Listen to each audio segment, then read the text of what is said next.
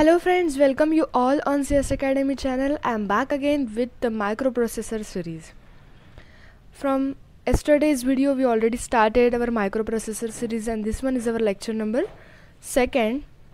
In this video we are going to learn the evolution of microprocessor. There are so many generations of microprocessor. So in this video we will see what are the generations of a microprocessor and how microprocessor is evolved in the today's world. Okay, so in last video we already introduced the what is microprocessor and how they work and what are its function. Okay, so let's start our today's video with evolution of microprocessor. This one is the lecture number 2 and the link of first video I will provide you in the description box. Okay, so check out that video also. चला, next generations of microprocessor. First point is generation first आहे. याच्या एकूण 5 generations आपण मायक्रोप्रोसेसरच्या बघणार आहेत. तर first generation is Intel 4004. This one is our first generation of microprocessor. second generation is Intel 8085. We will see details about it in further slide. Okay, so first is the overview of the generations. Okay, first generation is 4004, Intel 4004. Second generation is Intel 8080. Third generation is 16-bit 8086 microprocessor and fourth one is 32-bit 80386 microprocessor. Means प्रत्येक जनरेशनमध्ये काही ना काही त्यांनी changes केलेले आहेत, काही ना काही इम्प्रूव्हमेंट्स प्रत्येक जनरेशन्समध्ये आलेले आहेत. ओके, या 4 जनरेशन झाला. Fifth generation is Intel 80586 microprocessor. So these are the 5 generations of microprocessor.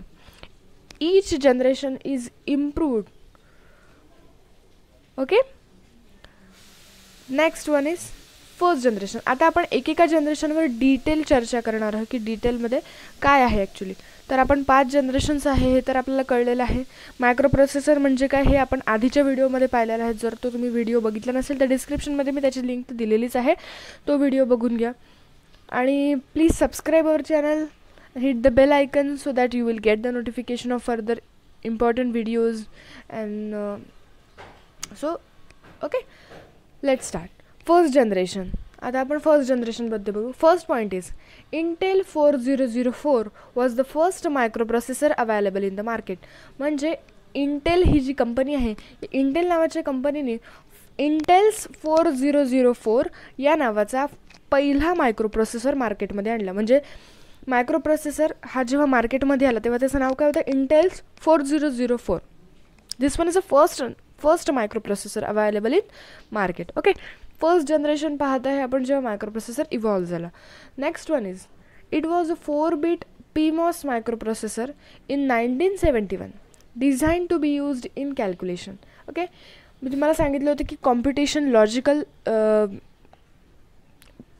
Logical functions perform करण्यासाठी आपण मायक्रोप्रोसेसरला यूज करतो. सो फर्स्ट जनरेशनचा जो फर्स्ट इंटेल 4004 नावाचा मायक्रोप्रोसेसर जो होता तो 4004 नावाचा मायक्रोप्रोसेसर हा 4-bit PMOS एवढा होता. म्हणजे त्याचं कॉन्फिगरेशन काय होतं, 4-bit PMOS.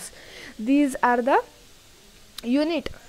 ओके, हे युनिट आहे 4-bit PMOS. These R the units. Bits हे एक युनिट आहे, जसं आपण मीटर, किलोमीटर, लिटर, मिलीलिटर है ना, हे जसं मोजतो तसं कम्प्युटर्समध्ये बिट साईज म्हणजे एखाद्या कॅरेक्टरची, एखाद्या नंबरची जर साईज मोजायची असेल, मेमरी हे बा, मेमरीला जर आपण पार्टिशन केले तर एक मेमरीचा तुकडा किती याचा, तर त्याला आपण काय युनिट देतो, बिट. आणि 8 बीट मिळून काय होतं, एक bite.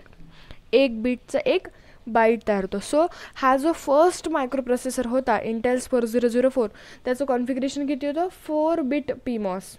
4 bit PMOS microprocessor in 1971ला पहिला मायक्रोप्रोसेसर हा डिझाईन झालेला आहे. आणि तो कशासाठी डिझाईन झाला तर यूज्ड इन कॅल्क्युलेशन. म्हणजे त्या फर्स्ट मायक्रोप्रोसेसरचं काम काय होतं की तो कॅल्क्युलेशनसाठी आपण त्याला यूज करत होतो. Third point is in 1972 Intel introduce a first general purpose 8 bit microprocessor Intel 8008. जसं 1971मध्ये काय झालं की पहिला मायक्रोप्रोसेसर त्यांनी इंटेल्स 4004 नावाचा जो 4 बीट होता, 4 बीटचा मायक्रोप्रोसेसर होता म्हणून त्यांनी त्याला 4004 नावाचं नाव दिलं. पण त्यांनी एका वर्षानंतर म्हणजे 1972मध्ये काय केलं, दुसरं म्हणजे तोच जो मायक्रोप्रोसेसर होता त्याच्यामध्ये थोडंसं मॉडिफिकेशन केलं आणि त्याची किती झाला 8 बीटचं कॉन्फिगरेशन झालं. सो पहिल्याचं 4 बीट होतं, आताचं 8 बीटचं कॉन्फिगरेशन झालं. तर म्हणून त्यांनी त्याचं नाव चेंज केलं इंटेल्स 8008. पहिले 4 बीट म्हणजे नावाने ओळखू येण्यासाठी त्याचं कॉन्फिगरेशन त्यांनी इंटेल्स 4004 4 बीटचा, इंटेल्स 8008 8 बीटचा, म्हणून त्यांनी त्याचं नाव काय केलं इंटेल्स 8008 1972मध्ये. नेक्स्ट जनरेशनमध्ये आला. पहिले आपण फर्स्ट जनरेशन पाहिली, आता आपण दुसरी जनरेशन पाहू, सेकंड जनरेशन. एकूण 5 जनरेशन्स आहे मायक्रोप्रोसेसरचे, तर आपण ही आता सेकंड जनरेशन पाहू. तर first point is in 1974 Intel 8080 झायलॉग Z80 Motorola M6800 wear introduce. पहिला मायक्रोप्रोसेसर मार्केटमध्ये कधी आला 1971ला. 1971मध्ये पहिला मायक्रोप्रोसेसर आला, त्याचं नाव होतं इंटेल्स 4004. त्याच्यानंतर एका वर्षांनी 1972मध्ये 8 बीट कॉन्फिगरेशन असलेला मायक्रोप्रोसेसर आला, त्याचं नाव होतं इंटेल्स 8008 मायक्रोप्रोसेसर. ओके, मग आपण आता सेकंड जनरेशन आली, ती फर्स्ट जनरेशन होती. आता सेकंड जनरेशन कधी आली 1974मध्ये सेकंड जनरेशन आली. 1974मध्ये आली सेकंड जनरेशन. तर सेकंड जनरेशनमध्ये कोणकोणते मायक्रोप्रोसेसर आहे, इंटेल्स 8080, झायलॉग Z80, मोटोरोलाज M6800. हे जे 3 मायक्रोप्रोसेसर आहे, हे 3 मायक्रोप्रोसेसर सेकंड जनरेशन्समध्ये येतात. कोणते, entails 8080, झायलॉग Z80, Motorola M6800. These are the 3 microprocessor were introduced in second generation. Okay, and all of these were 8 bit microprocessor. बरोबर आहे, 8 बीटचे मायक्रोप्रोसेसर आहे, कारण की 1972मध्ये त्यांनी फर्स्ट जनरेशनमध्ये त्याचं थोडं मॉडिफिकेशन करून त्या 4 बीटला 8 बीटमध्ये आणलं होतं. तर सेकंड जनरेशनमधले जे पण कोणते मायक्रोप्रोसेसर होते ते सगळे 8 बीट कॉन्फिगरेशनचेच होते. Next point is during the second generation the development of microprocessor has bin direction to complete a microprocessor system. During a second generation, the development of microprocessor has been in direction to complete microprocessor system. म्हणजे second जनरेशनपासून जेव्हा microprocessor डेव्हलपमेंटची सुरुवात झाली तर ती development कोणत्या दिशेने चालली की एक पूर्ण सिस्टीम बनवण्याच्या दृष्टीने मायक्रोप्रोसेसर बनवायला लागले. म्हणजे पहिले मायक्रोप्रोसेसर जो बनवला होता तो फक्त एक कॅल्क्युलेशन तयार करण्यास किंवा कॅल्क्युलेशन परफॉर्म करण्यासाठी जो पहिला मायक्रोप्रोसेसर बनवला होता. पण सेकंड जनरेशनमध्ये आल्यानंतर त्यांनी काय केलं, मायक्रोप्रोसेसर बनवणं कोणत्या दिशेने सुरुवात केली की एखादी कंप्लीट मायक्रोप्रोसेसर सिस्टम आपल्याला बनवायची आहे, त्यानुसार त्यांनी त्या मायक्रोप्रोसेसरची डेव्हलपमेंट सुरू केली की एखाद्या आपल्याला पूर्ण सिस्टीम बनवायची आहे त्या दृष्टीने आपण मायक्रोप्रोसेसर बनवतो. त्याचं example that is CPU, Rome, RAM. Okay, CPU बनवण्यासाठी आपल्याला म्हणजे पूर्ण CPU सिस्टम बनवायची आहे, त्या दिशेने मायक्रोप्रोसेसरची डेव्हलपमेंट सुरू झाली. Rome, RAM. ओके, ह्या काय झाल्या मायक्रोप्रोसेसर सिस्टम झाल्या. Next in 1976 entails 8085 8 bit microprocessor was introduce. Second जनरेशनचा first कधी आला 1974मध्ये आला आणि 1976मध्ये काय आला सेकंड जनरेशन आली. म्हणजे सेकंड जनरेशनमध्ये थोडं इम्प्रूव्हमेंट आली. सेकंड जनरेशनमध्ये थोडी इम्प्रूव्हमेंट आली. म्हणजे 1976मध्ये काय केलं त्यांनी, हा इंटेल्स 8080चा 8085 केलं आणि तो 8 बीट मायक्रोप्रोसेसरच होता आणि त्याला इंट्रोड्यूस केलं. म्हणजे एक नवीन इम्प्रूव्हमेंट सेकंड जनरेशनमध्ये आली. फर्स्ट जनरेशनमध्ये पण 2 जण होते, सेकंड जनरेशनमध्ये पण इंटेल्स 8080 होतं आणि नंतर 76मध्ये काय आलं 2 वर्षांनी इंटेल्स 8085 8 बीट मायक्रोप्रोसेसर आला. Okay, next next one third generation. आता आपण आलेलं आहे third जनरेशनवर. First point is Intel introduce the first 16-bit microprocessor 8086 in 1978. Third जनरेशनमध्ये काय झालं, त्यांनी एक अजून मॉडिफिकेशन केलं की आता कोणता मायक्रोप्रोसेसर आणला, तर 16-bit मायक्रोप्रोसेसर आणला. म्हणजे पहिला मायक्रोप्रोसेसर किती बिटचा होता, 4 बिटचा. त्याच्यामध्ये त्यांनी इम्प्रूव्हमेंट केली, 8 बिटमध्ये आणलं. मग सेकंड जनरेशनमध्ये सुद्धा 8 बिटच होतं. मग थर्ड जनरेशनमध्ये तेव्हा ज्यांनी मायक्रोप्रोसेसर आणला तो किती बिटचा होता, तो 16-bit मायक्रोप्रोसेसर होता. 16-bit मायक्रोप्रोसेसर होता आणि त्याचं इयर कोणतं होतं, 1978मध्ये तो आला. नाव काय होतं, इंटेल्स 8086 मायक्रोप्रोसेसर. 8086 मायक्रोप्रोसेसर कोणत्या जनरेशनला आला, थर्ड जनरेशनला आला. It was followed by झायलॉग Z8000 in 1979 and Motorola's 68000 in 1980s. म्हणजे हे जे इंटेल्स 8086 आल्यानंतर यात हे पण दोघं जण 1979 आणि 1980मध्ये हे दोन्ही पण इंट्रोड्यूस झाले थर्ड जनरेशनमध्ये. Next point is in this generation memory space was 64 KB. म्हणजे मेमरी स्पेस यांनी सांगितली आहे, याच्यामध्ये स्पेसिफाय केली की थर्ड जनरेशनमध्ये मेमरी स्पेस किती होती, 64 KB. ओके, 16-bit मायक्रोप्रोसेसर आहे म्हणजे मेमरी स्पेस आधीच्या जनरेशनपेक्षा थोडी जास्तच असणार. तर याच्यामध्ये मेमरी स्पेस किती, 64 KB. Next point is the other features wear full arithmetic execution and efficient higher level language addressing. हा खूप महत्त्वाचा पॉईंट आहे की जेव्हा थर्ड जनरेशन मायक्रोप्रोसेसर आला तेव्हा त्याच्यामध्ये आपण काय करू शकत होतो, फुल अरिथमॅटिक एक्झिक्युशन. पहिला जो जनरेशन होता त्याच्यामध्ये आपण फक्त कॅल्क्युलेशनच करत होतो. सेकंड जनरेशनमध्ये जेव्हा आलो तेव्हा एक पूर्ण microprocessor system, that is Rome, CPU, RAM या गोष्टी बनवण्याच्या दृष्टीने आपण मायक्रोप्रोसेसर बनवत होतो.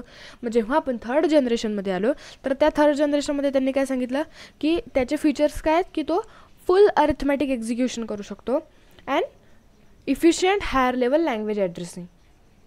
This generation microprocessor is capable to execute a full arithmetic equations and efficient higher level language addressing.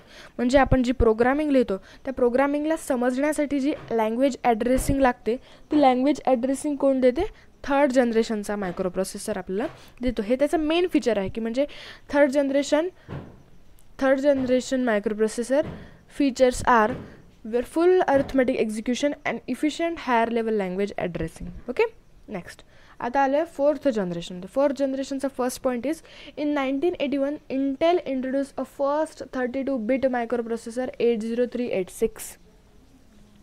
Fourth जनरेशनमध्ये आलो, परत त्यांनी मायक्रोप्रोसेसरमध्ये थोडी हे केलं, इम्प्रूव्हमेंट केली, आला 32-bit मायक्रोप्रोसेसर आला की जो आत्तासुद्धा काही लोक यूज करतात. आता आपण 64-bit मायक्रोप्रोसेसर यूज करतो आहे, पण काहींकडे अजूनसुद्धा 32-bit मायक्रोप्रोसेसर आहे. पहिल्यांदा आपण फर्स्ट जनरेशनमध्ये 4 बिटचा वापरला, त्याच्यानंतर 8 बिट आला, मग थर्ड जनरेशनमध्ये 16 बिटचा आला आणि आता फोर्थ जनरेशनमध्ये काय आला 32-bit मायक्रोप्रोसेसर आला. त्याचं नाव काय होतं, entails 80386. Next, it can address a physical memory 4 GB. याच्यामध्ये मेमरी स्पेस किती जास्त आहे, 4 GB मेमरी स्पेस होती.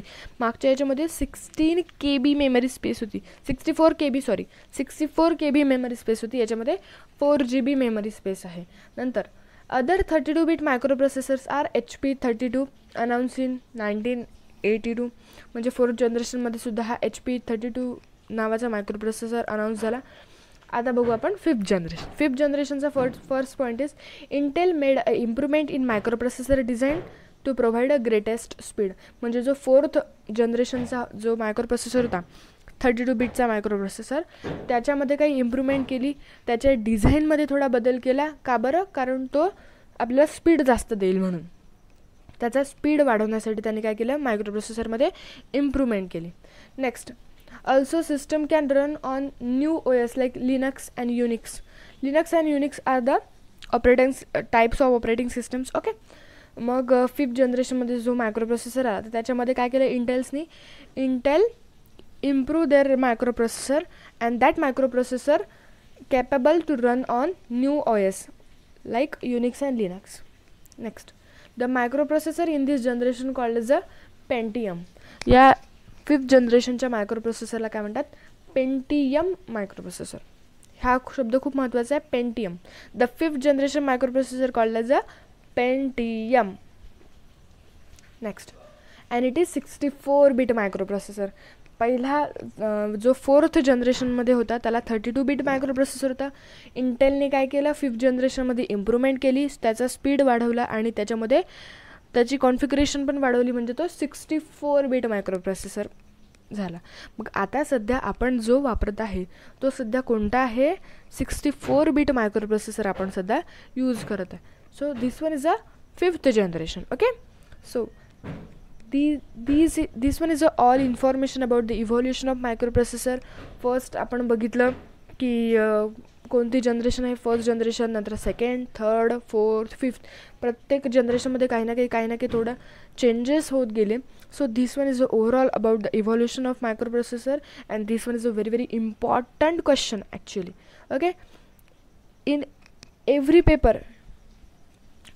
paper you may see this question ask you in your board exam. So be prepared for this question.